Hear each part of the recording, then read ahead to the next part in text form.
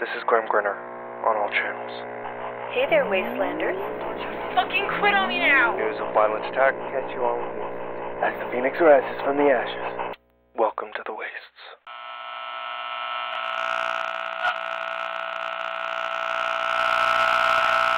Good morning, wastelanders. This is Grimm Grinner broadcasting on behalf of the network via the newly installed relay at the Roasted Road. Should be on all channels, but my signal may not be the strongest. Come on, just 1 second. Test. Okay, that seems better. CJ and I pulled into the Roasted Road late last night and woke up nice and early to sample some of the fresh new roast Larry's been prepping for the last few weeks.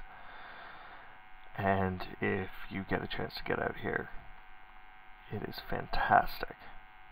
Definitely the pick-me-up I needed after the trek here. The creeps have been out in full force ever since I issued my threat to them, but not many squads usually make it this far from the walls anymore. That being said, it does happen on occasion. We had to pull some quick maneuvers to avoid them, but we were able to lure them within range of the gates here, and the guards helped us turn those bastards into nothing but ash. Now, you're probably wondering what we're doing here when the heat's on like this. Well, in the early hours of the morning yesterday, I received an encoded transmission from an old contact in the southern deserts, Mayor Connors. He claimed to have word from the Wanderer about the location of a bunker of sorts up in our region of the wastes. Why they didn't contact us directly, I don't know, but maybe it's so that they can keep anyone who would be listening off their trail. At any rate, Mayor Connors had encoded the coordinates into the message and had me swear to keep its location as much of a secret as possible. Word is this bunker is pretty well hidden and reasonably secure enough that in the case of an emergency, it could become a sturdy fortress. He also made sure to relay a message about the former tenants of this bunker being dispatched and the storerooms being replenished to a degree. Seriously, I'm really wondering who the hell the Wanderer is at this point that they can do something like that. Also, the fact that someone like this would do something for us is a generosity I wouldn't have expected.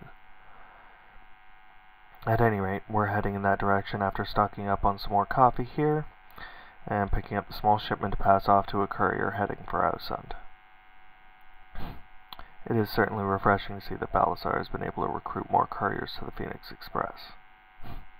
Almost makes me miss it some days, eh, CJ? Speaking of which, last time I talked to Balasar, he was asking about his favorite raven. Told him we'd try and make a trip out to him sometime to catch up. Yeah. Anyways, we'll be radio silent until we get to this bunker. Can't leave too much of a traceable signal if we want to keep this place a secret. Grimm Grinner signing off for now.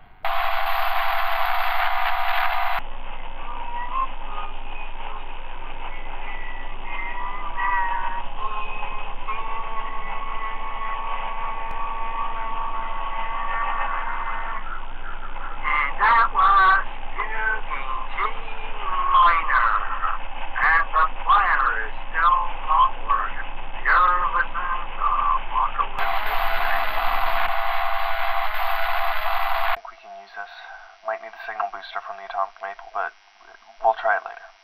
Looks like I might be getting through to our main channels for now. Good afternoon, Wastelanders. We are back as best as we can manage. Signal's a bit choppy, but that's only because the equipment hasn't been used in a while. CJ figures we should have some tech with Mender to make some upgrades on another trip out here, which I fully intend to do. As for the bunker itself, Mayor Connors and the Wanderer certainly undersold this place. It's much more than your standard fallout shelter.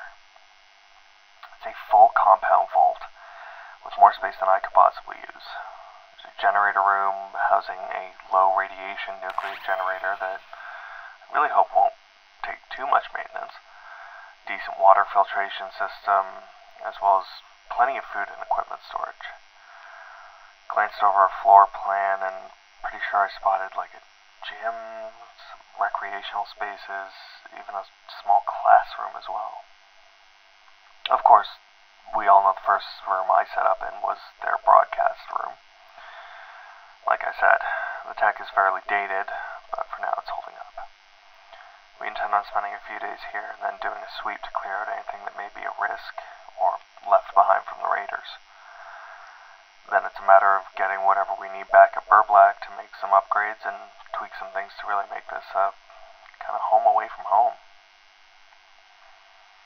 For security reasons, we'll still be keeping this place as secret as possible. A vault like this can easily become a hub of devastation in the hands of the wrong groups, particularly the corporations. We'll likely vet a few select individuals to know about it, and maybe even set up rooms as their own in case they need it. But that's going to take a lot to earn that level of trust. Oh, and we'll be making a name change for the place too. One of the documents listed as Bunker VT99, which just feels way too sterile. I don't know, I'm sure we'll come up with something. For now, we're going to get started on offloading some of the equipment and supplies we can spare from the Maple, and get on making a sweep before nightfall, maybe explore some more of the other rooms. This has been Grimm Grinner on all available channels. See you in the wastes. Hey, no, I was going to take that room.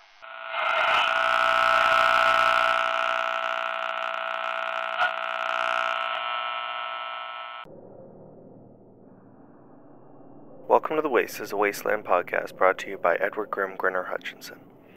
Feel free to follow me on all social media and make sure to subscribe so you can hear new episodes as they release. If you like what I do here and want to support the podcast by getting some cool merch, check out my Etsy store. For more information and all the links, check out linktree.com/welcome to the wastes. Thanks for listening.